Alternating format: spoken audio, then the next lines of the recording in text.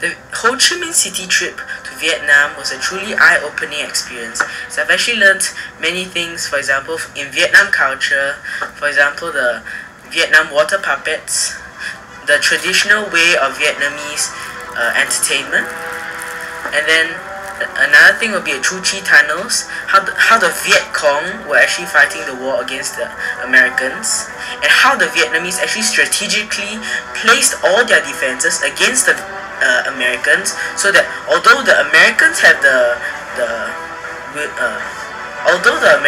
technology, however the Vietnamese used whatever they could accumulate to actually attack the Americans back, and that is how they actually developed and won the war. But that's another part of the Chu Chi tunnels. And actually I've also learned other things, for example, how long other students have to take just to get to school. Not like Singapore is like a few minutes drive or something, but in Vietnam they have to take a few hours drive just to get to school. And I'm very appreciative of that I live very close to the school.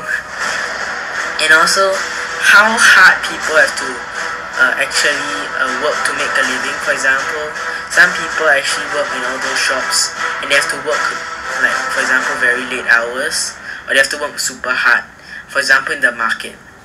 And in talking about the market, I've also learned how all those Vietnamese markets have actually worked. For example, you have to bargain and all those stuff. You also have to actually have to get a bit aggressive. Yes. So I feel very grateful to the Ho Chi Minh teachers, the Ho Chi Minh trip teachers, for example, Miss Huang, Mr. Elvin Tan,